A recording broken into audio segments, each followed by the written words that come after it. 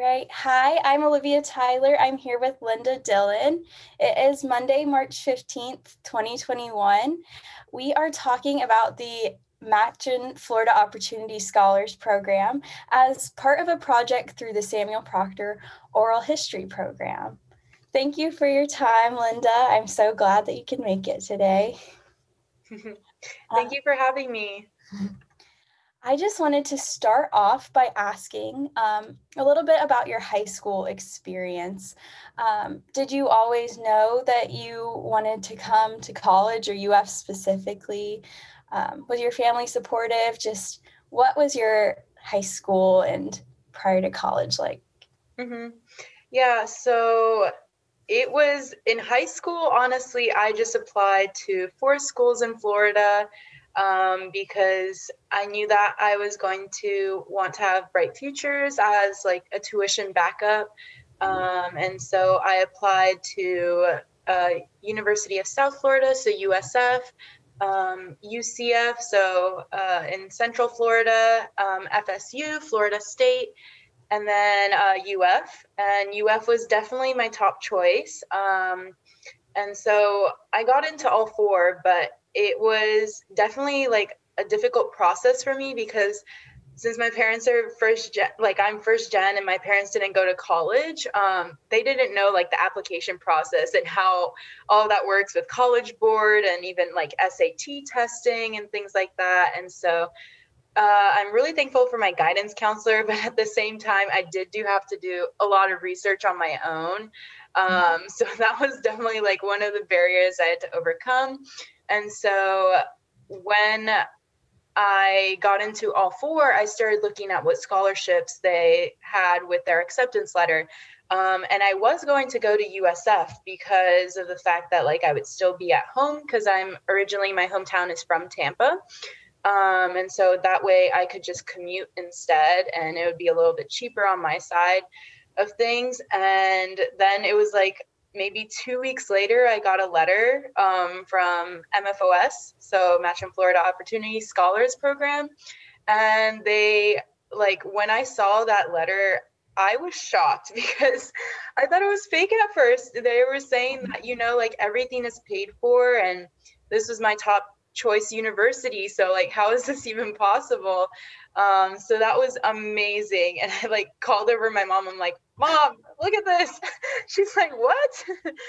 So it was definitely great. And that's like, after that letter, I was like, I'm definitely going to UF now. There is nothing holding me back. And so I was very, very thankful for that. Right.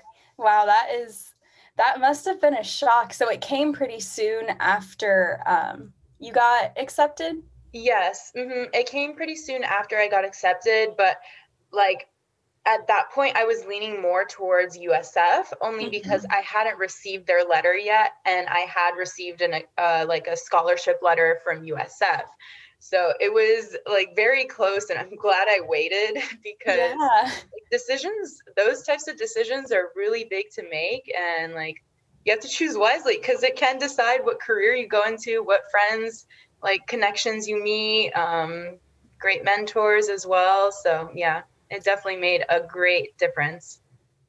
Right. And what are you majoring in? What did you apply under a specific major? Are you still on that path? Yeah. So I applied at first. It was a French major just because I enjoyed languages so much.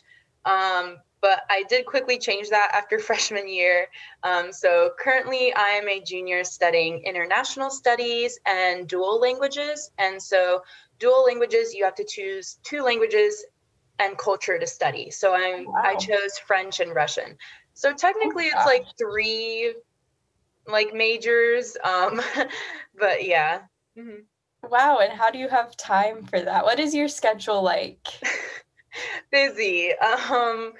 So I gained my second major last year, and I did have some prerequisites for that already completed from high school because I did take French in high school for 4 years. And so like that definitely helped a little bit. Just honestly knowing how to plan your schedule is a big thing I learned in college. So I made like a 4-year plan type of thing so that I could see if I could fit in all of my classes. And it's possible if you have like full time, so like 17 or 18 credits each Oh my semester. But yes. Mm-hmm. Wow. And then what ways do you think that MFOS has impacted or maybe changed your college experience? You mentioned at USF you would have been living at home, so I bet that's a big difference. Are you in Gainesville? Yeah, I'm in Gainesville currently. So it did make a big difference in terms of a lot of financial side of things. So, for example, like here, I'm able to live in Gainesville in an apartment, which I'm really thankful for, but also I do not have to like work extra. So I can solely focus on my studies, which is why like I'm able to do a double major and also like a small certificate on the side. And so like really focus on my academics, which is awesome because a lot of college students, aren't able to do that. Like they usually have an extra job, and so I don't have that stress on like, hey, I need to earn this type of income each month so that I'm able to pay, for either my tuition or whatever other expenses I may have during the semester or the whole school year.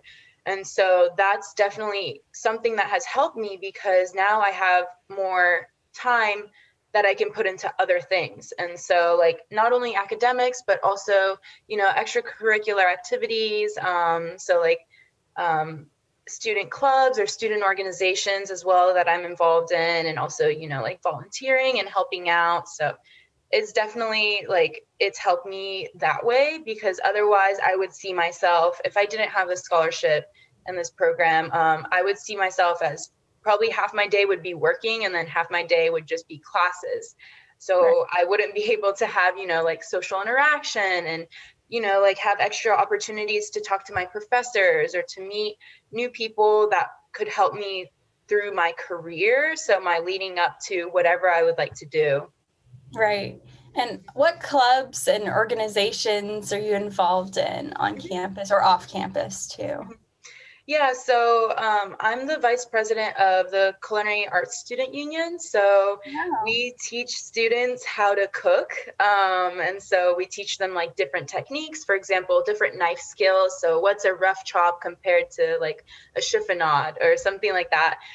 We teach them how to fillet fish, how to break up a full chicken, like things like that that are most college students don't know. And like Oh, it's I have. nice because we also have a few cooking classes that are like cooking on a budget, but like not just ramen, you know what I mean? Yeah. And just making sure also that we include different cultures. So in the past, before COVID, we had where we would teach about different cultures and their food. So sometimes we would have an event, for example, for Lunar New Year, or like, for example, we would have a Russian event with Russian food based on a holiday. We would also have themes, for example, like we had one that was called World in a Pocket. And so we made a lot of dishes that had different like fillings inside of things. So for example, we had empanadas, and we would fill them with ground beef, but then we also had dumplings and filled those with pork. And then we also had like vegetarian and vegan options. So different things like that, which I think was really great because we got to include like different cultures, but as well as, like life skills that you can have, because having healthy food in your body is very important, so things like that. And then I'm also part of the MFOS mentor program. So last year I was a peer mentor for a bunch of freshmen, and we made sure that they were on track, giving them advice not only on classes, but also like campus life, dorm life, or if they wanted to move out into an apartment, helping them with that, making sure they're like doing okay and they're not wanting to drop out. And so this year I got moved up into a leadership position. So it's called LT or lead team. And so we overlook now the peer mentors.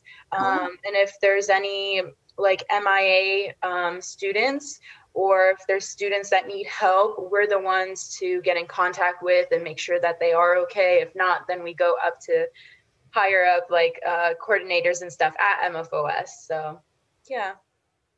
Wow. How did you get involved with the Culinary Arts Club? Is that something you've always had an interest in?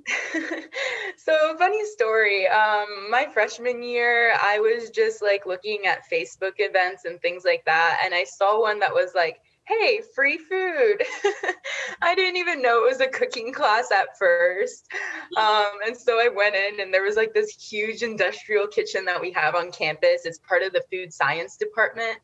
And so I really enjoyed that first class because they're not only did they teach you how to cook, but also like just socializing with people, and everyone was super friendly. And so I just started coming more and more often, and then got on executive board. And so, yeah. Wow. Yeah. I was trying to like international studies, languages. So it's like, I guess food connects there. And now it's a super big hobby for me. So, yeah. That's a good hobby to have. And what are your career goals? Do you know kind of what path you want to take? Yeah, so I feel like a lot of us, we have like our top goal, but then we also have like, oh, this is a backup plan just in case. And so my main goal is to become a foreign service officer. So working within the State Department. And basically, I don't know if you're familiar with foreign service officers, but they go into different countries that they're assigned to, and you move like every 2 to 3 years.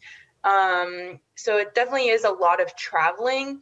But I figured, I'm not tied down to anything right now, which is awesome. And so like I would love to move around and visit different countries. But what their job actually is just making sure like all American citizens are like protected under certain rights, making sure that wherever they're traveling to, they are safe.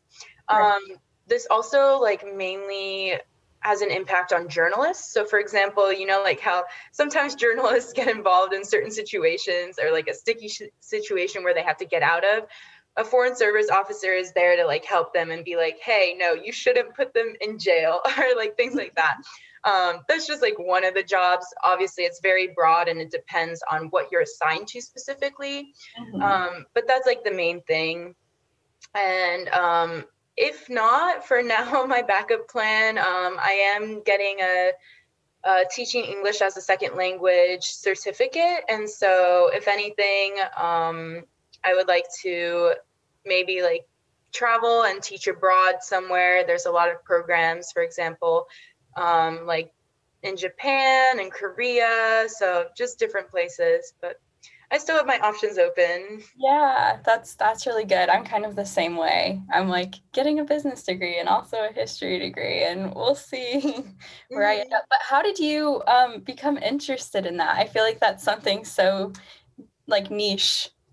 Yeah, so since my major is international studies, it has a lot to do with languages and culture. So I have taken a few like linguistics courses, and that's why I got involved with the teaching certificate.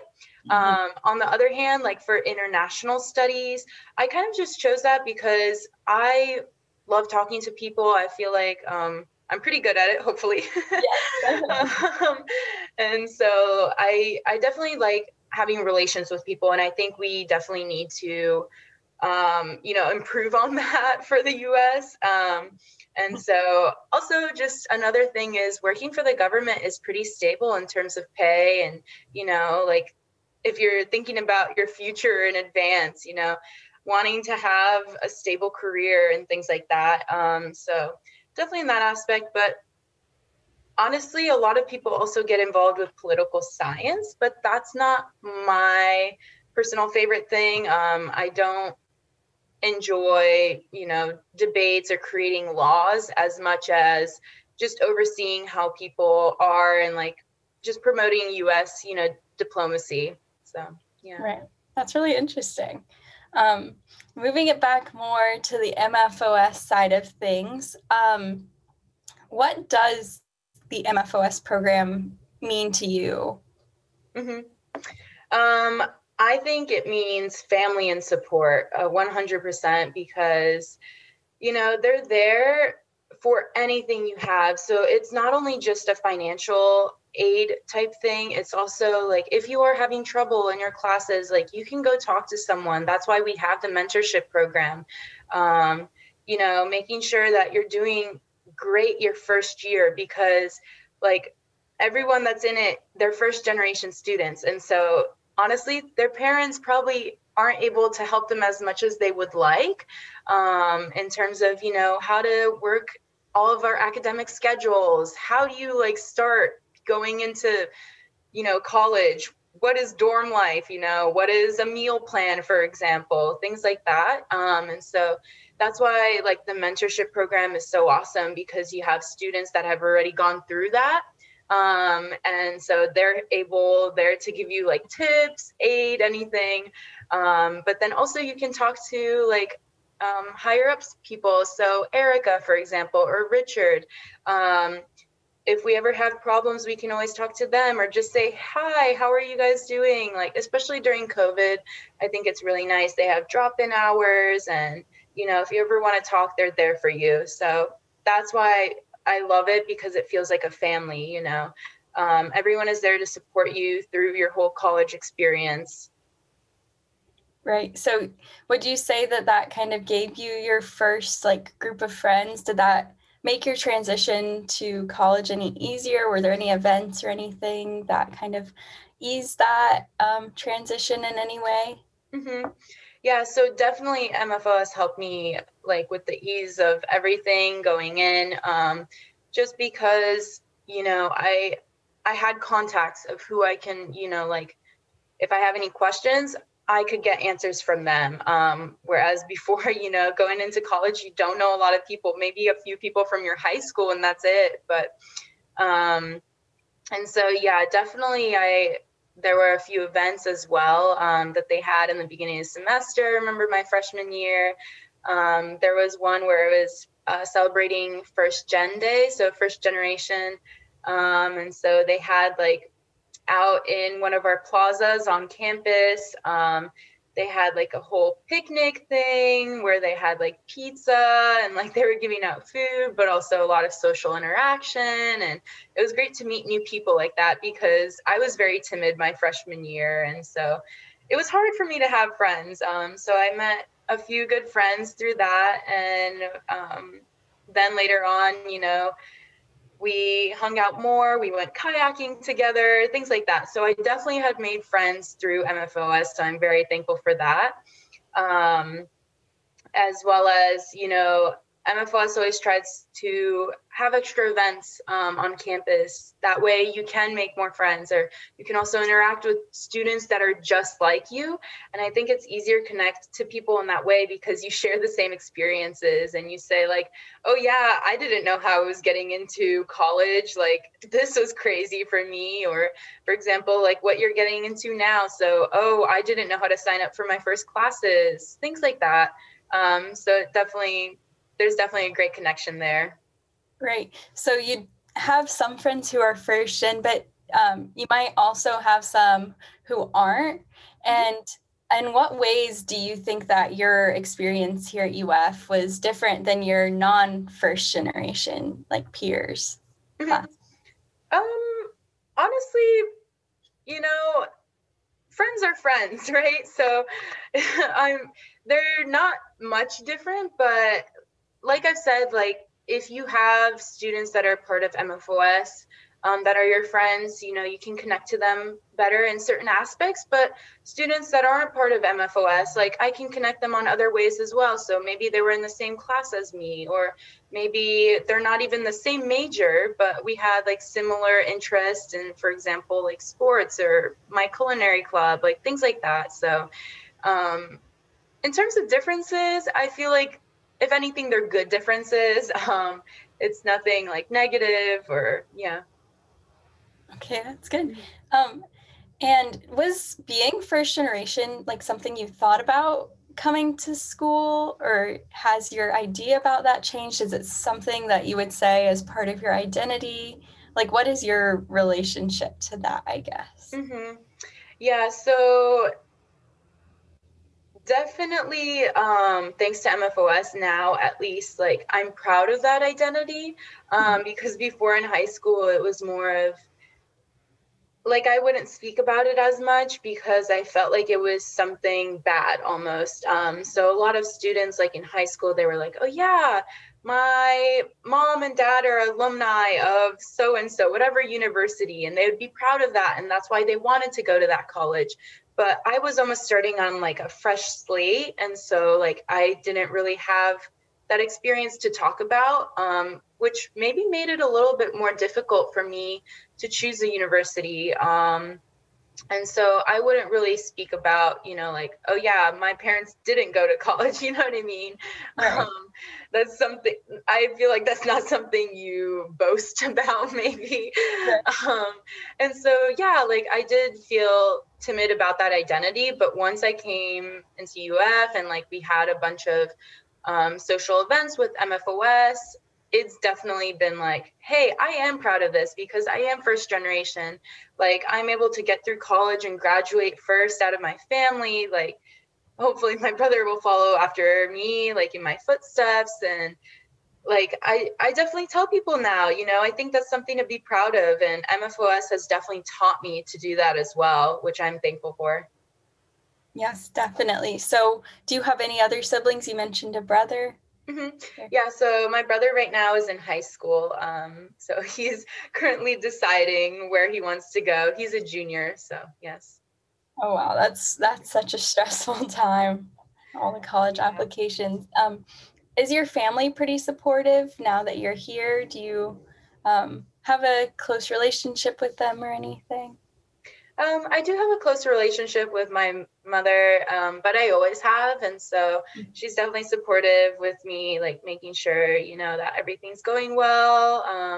But also not putting a lot of pressure on me, which I am thankful for, because she wants me to do well. And so she knows that I have everything in line. And if not, then it's on me. I think that's a little bit of what it takes when you're growing up. You learn the hard way, or like, you go based on your track. So I'm really thankful that she is not controlling in that sense. Yeah, that is really good. Um, and while you've been at UF, have any faculty members supported you in any way?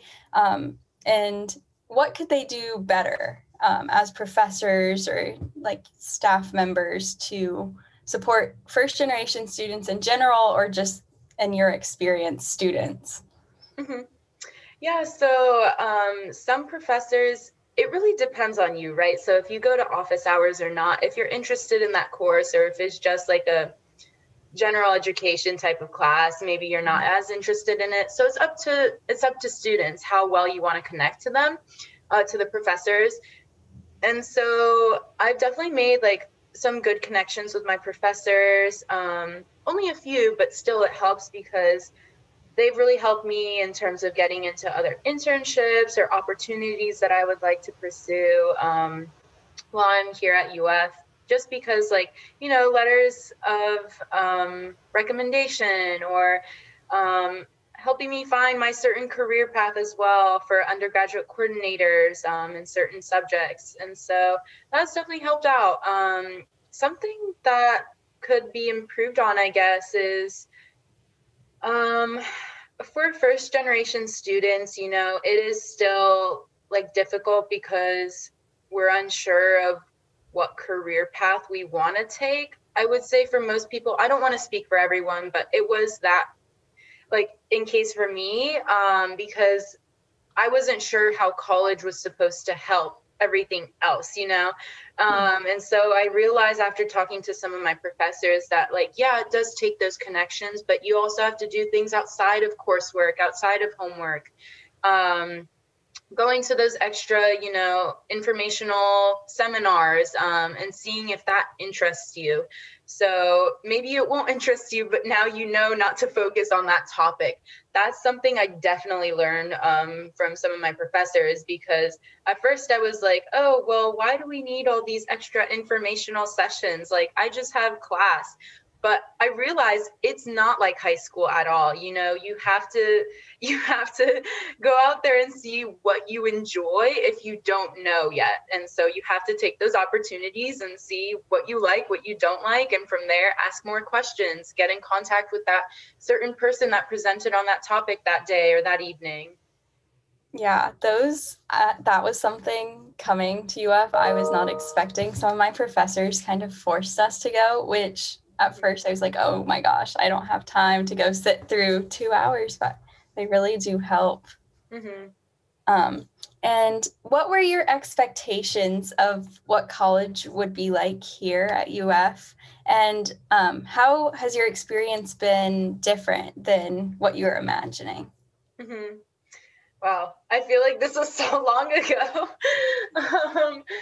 Honestly, coming into the university, so I didn't really tour it that much because I was scheduled for a tour, but back then I had competition, so I was out of state, and so I wasn't able to go. And so what I envisioned UF was just like this main headquarters area with like a half circle drive-in, and that was like it. And so all the classes were in this one building.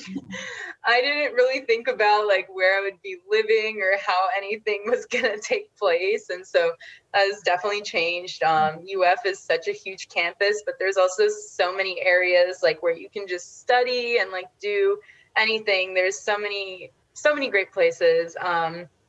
But I also didn't even think about like the people that I would meet or the connections that I would make, including with like MFOS. What connections would I make there? What would I be involved in? And going back to the point, like, it's not like high school. You know, you're more on your own, but it's a good thing because now you can make your own schedule. So it wasn't like first period, second period is all this. And then afterwards you just go home and, you know, whatever sport you do or just do homework.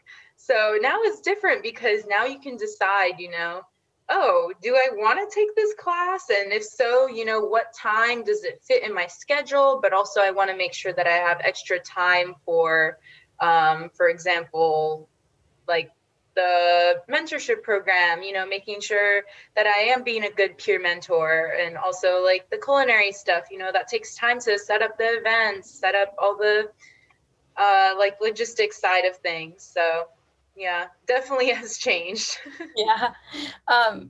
As for being an MFOS mentor, were you mentored as a freshman? Is that something that all freshmen? Yeah, so it is a mandatory program.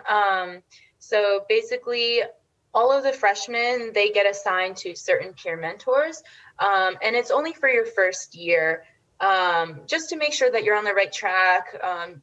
Also, like the ins and outs of the university. So what's a good place to eat in town? Like things like that too. Any questions?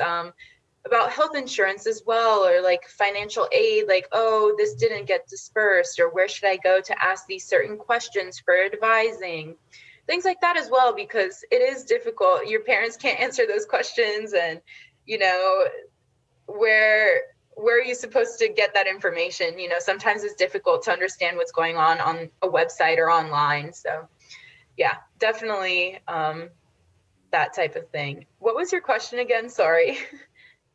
I was just wondering if that was something that all freshmen had to do. And honestly, is it different as a mentor? I guess, of course it is, but like, how has that experience kind of changed, like with MFOS from the other side, I guess? Yeah, so you can be a mentor starting your sophomore year. And so I definitely wanted to join that right away afterwards, because I was like, wow, this helped me so much that I want to like give back and help others, because now I know all this information. Why not give it to others, since I went through that same experience? So all peer mentors are supposed to be part of the MFOS program. So it can't be anyone coming from the outside type of thing. But that's only because, you know, we have different shared experiences. So I think it's different, you know, coming into college and you not knowing as much, since you are first generation, and being able to know what information to give, if that makes sense. So knowing what is helpful and what isn't. And so, yeah, definitely I wanted to, become a peer mentor. I think it was helpful for me. And so why not help others that are incoming freshmen? And yeah, so it is mandatory for freshmen, but I think it's important.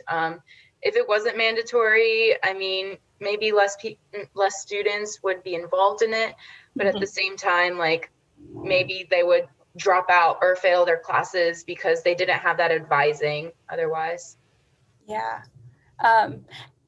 Do you plan, once you graduate and you're an alum, do you plan on staying involved with MFOS, and kind of in what ways? Mm-hmm. Yeah, so MFOS has like an alumni type group. So I definitely want to still stay in contact with them because they've helped me so much. And so obviously there's always donors. So I may become a donor once I'm on salary and things like that. Also, a lot of times they have alumni come in and like talk about their experiences, as well as talk about advice or their certain career path.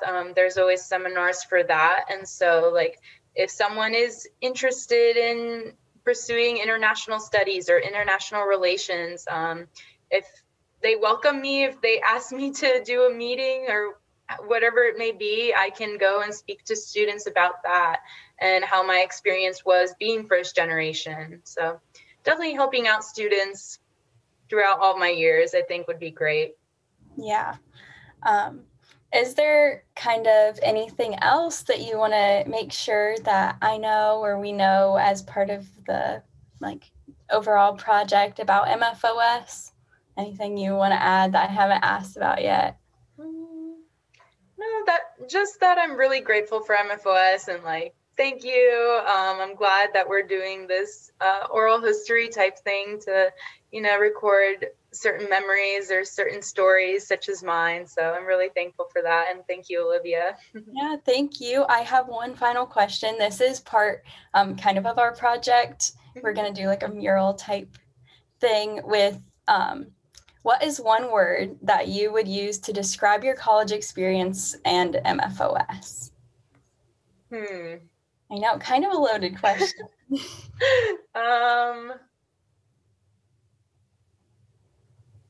A one word type thing. This is difficult. Give me a second. I apologize. Yeah, no problem. No problem.